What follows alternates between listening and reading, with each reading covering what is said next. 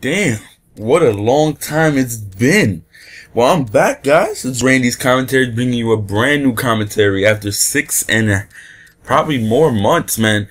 I actually, if you don't know the situation, I caught a strike, a copyright strike, and I couldn't upload videos or I couldn't do anything. And it was as if, you know, I was without anything. Like, I can't upload a video. Then how am I gonna post on the channel? I can only upload very short videos, like 2-minute videos, 3-minute videos, and that's not enough for a commentary channel. And since then, this channel has grown a lot, you know, a lot. And thank you guys for those subscribing and watching whatever I have on this channel. But today I'm here to speak about basically E3, as we know, is going on for the week. I'm not sure if it's still going on, actually. I haven't really been keeping up much ever since the first day with Sony and Microsoft. Don't really care about Nintendo since I don't own any Nintendo products. So I'm watching it. And you know, normally you got Sony and Microsoft were always competing, which this year Microsoft hit it on the money because it was all about games. Unlike their reveal, which was about fucking apps and shit. Like, nobody cares about apps. Right? We want to see the fucking game. We're gonna be paying $65 for your game because we want to play a game. We want to see a new game. We want to see something really good. And this year they outdid themselves with all the games they showed. And then Sony came up and outdid themselves as well. But people argue who won, Sony or Microsoft. That's personal preference. I'm not going to get into that because that's just personal preference. There's no such thing as who won what. Now, I'm watching that and all the companies are going up. EA, Ubisoft, all the companies are going up. And when I sat there and I really thought about it, I feel like Ubisoft had the better games. They had the better presentation, the better everything. And it's crazy because Ubisoft gets a lot of shit, you know. They rush their games. As we know, Watch Dogs came out not too long ago. I do own it. And it's not as good as we thought it was going to be as from what we saw at E3 the following year before. So people were like, Ubisoft rushes their game. They push out too many games. They're never ready to release their games. So many bugs. Personally, Watch Dogs was supposed to release launch day for the PS4. And if it did, it'd have hella bugs. But then it released now. Alright, it doesn't look as good, but it does run very smooth. So I give Ubisoft that much. So a lot of people critique Ubisoft for having them rush their games and always pushing games.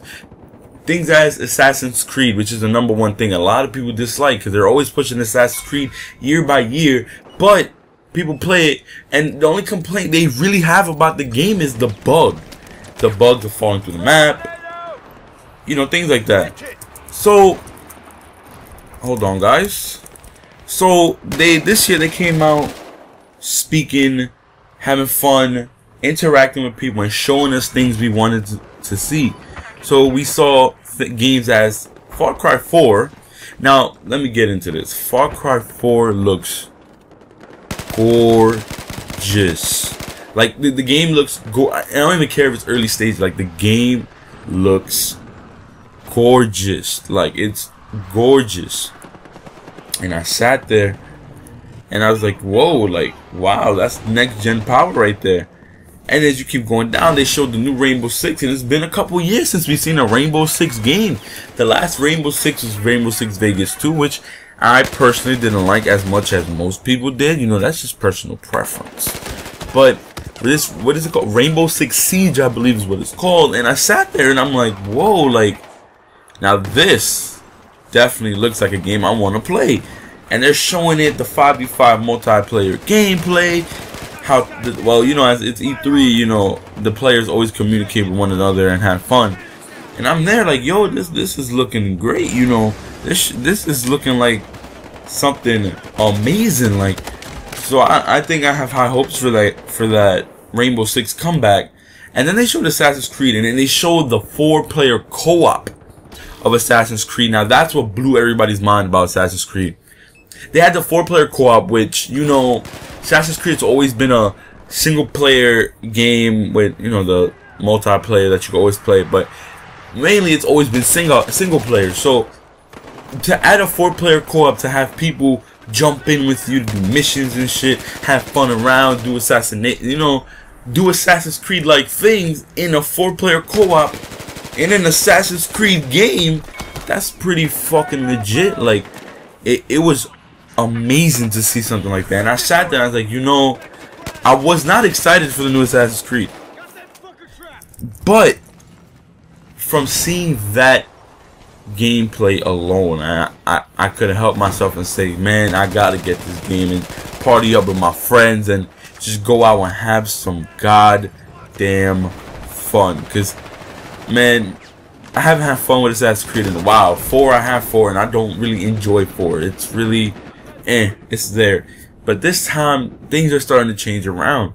Now we keep looking at companies. We had EA show off their sports games, Madden, FIFA, which FIFA looks great. I think I'm gonna really get FIFA 15. I have a feeling that's gonna be an amazing game. Then we move on to Battlefield Hardline, which is the gameplay you see in the background right now. And Battlefield Hardline it's pretty. It looks pretty decent, but I've played it, so I can say it's pretty fun. You know, gets intense, and you know, people. It's normal to see a Battlefield every year because they're competing with Call of Duty. And as well, we did see Activision's Call of Duty, well, Sledgehammer Games, let me get it right, sorry, Call of Duty Advanced Warfare, which I'm not very excited for because I don't really care for the story. I really want to see what the multiplayer is going to be like, because that's what I'm going to be playing the most out of all. And then we had the biggest event of all, which was Bungie and Destiny, which Destiny, man, is looking great. I personally was gonna get Destiny anyway, but now, you know, it's looking like, don't get me wrong, Destiny is the most promoted game apparently of all time, says Sony. What is it, 500,000 in advertisements and in game development as well. So I'd assume that the game does very well, but everybody that was at E3 has been saying, you know, Destiny is so great, it's so fun.